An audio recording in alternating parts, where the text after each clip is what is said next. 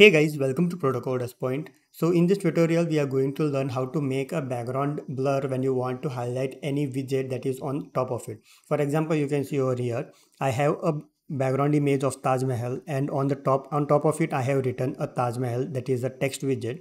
So now I want to just make the text Taj Mahal focused, and I want to make the background image blur. Okay, so in this case, we can make use of a widget called as BackdropFilter. So let me show you how it works. Okay, so now I have just increased the blur percentage of background image. So you can see the background is little bit more blurred and the text is clearly visible to the user. Okay, so in this tutorial, we are going to learn how to give this effect in Flutter. So let's get started. Okay, so now we are in our Android Studio IDE and I have already coded a stack widget, and it has a image widget with a network property, and there is a URL that will load this Taj Mahal image, and I am just making use of box fit so that it can just cover the screen that is available. So you can see if I increase the browser size, then the image also will get increased and it will just fit it as per the screen size because of this property. And now I have a container over here, and it has a text widget that is at the center of our screen, as you can see over here, and the image is not visible, the text is not visible. So I want to make the background blur.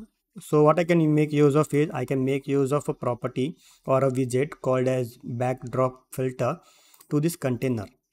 Anything that comes behind this container, I want to make it blur. Let it be a text widget, let it be a image widget, or any widget, it will get blur.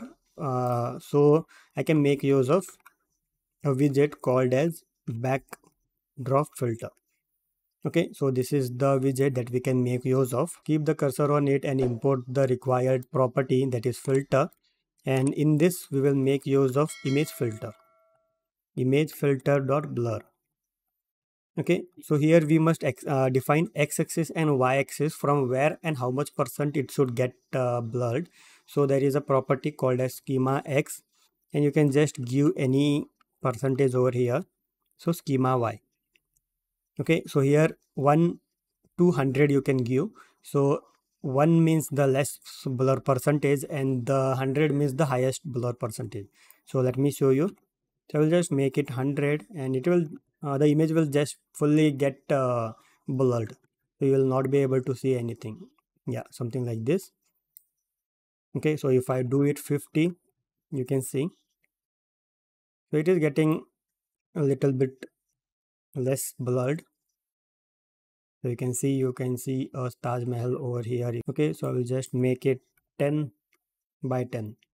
So you can see the blur effect is a little bit less over here.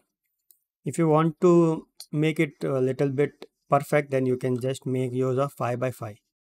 Okay, so you can see the blur image is been blurred, text is been clearly visible to the user.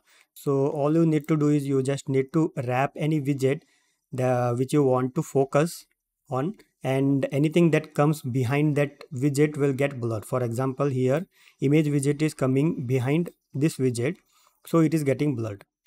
Okay, so that's all for this video tutorial. Thanks for watching. Please do subscribe Proto. Thank you.